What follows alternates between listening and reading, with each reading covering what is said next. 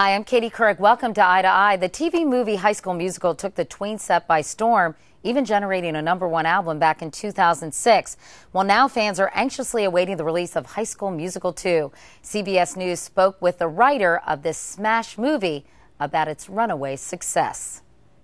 I was an insane choice for this job because I'd never written a kids thing, I'd never written a Disney Channel movie, and I got the job because I started out as a rock music journalist and I was a gym rat in high school. I mean, my whole life I just lived in a gym, and I had a 10-year-old daughter. So like those three worlds, the music, the sports, and kind of being tuned into kids collided in High School Musicals. When I turned in the first draft, I turned it in December of 2004, didn't hear anything for 2 months from anybody. We thought, dead duck, over.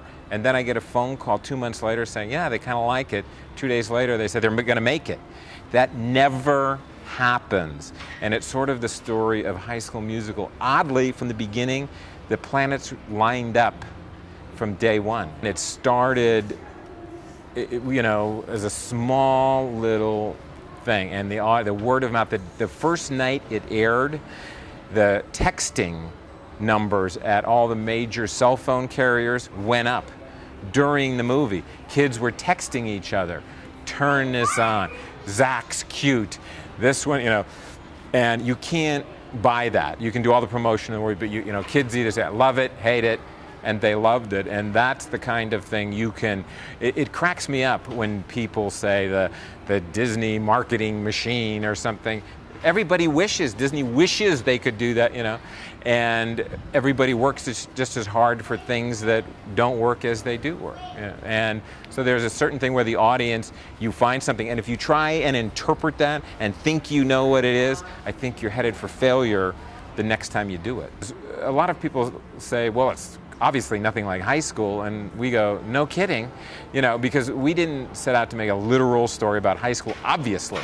We wanted to do something about the emotions you feel at that age, and also about kids having fun. When you have kids, you watch little kids, they spin, they sing, they dance, till somebody starts judging them and saying, oh, that's not so good, or it makes fun of them.